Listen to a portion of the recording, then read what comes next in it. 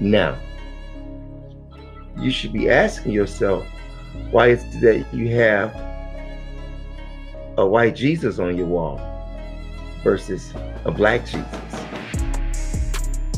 Have you ever seen any nation of a people have some holy figure that don't look like them?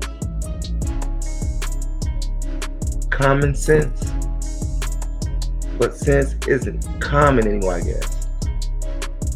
Sad, but very, very, very true. What is power?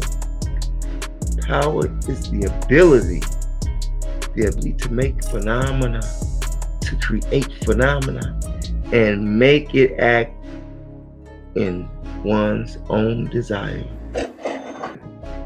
Power. And you have that power, but I tell you, as long as you got that white Jesus hanging on your wall, you won't have no power.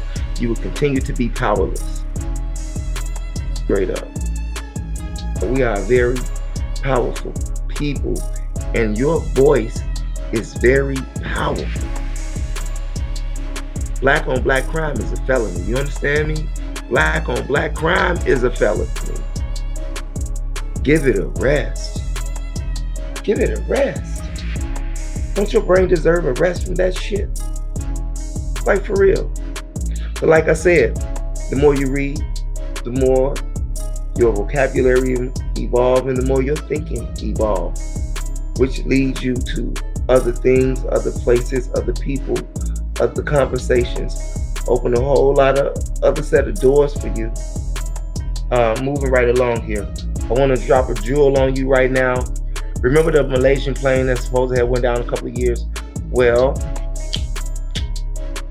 intel, and I mean some damn good intel.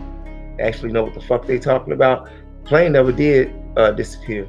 It ended up landed at some British naval air base. There was some scientists on there, 4 of them in particular, and they had created a biochemical that would make you turn into a zombie.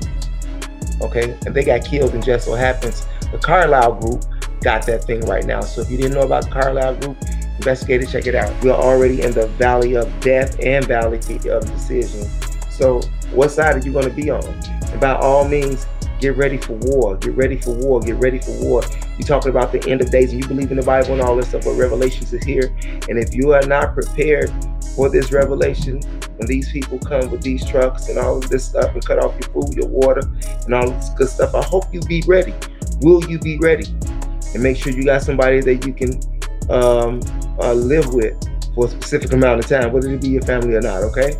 If you ever wanted to know what it's like here and what happens to us psychologically, it's like a person putting some red liquid inside of the glass, red liquid.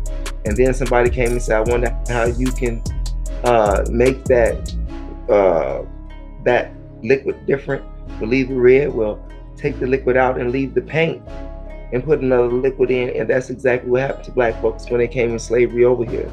And also, if you haven't watched the movie Malcolm X, please watch that. Please watch that.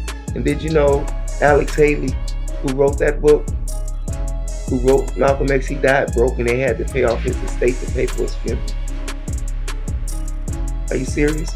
And believe it or not, he didn't own the rights to anything to it.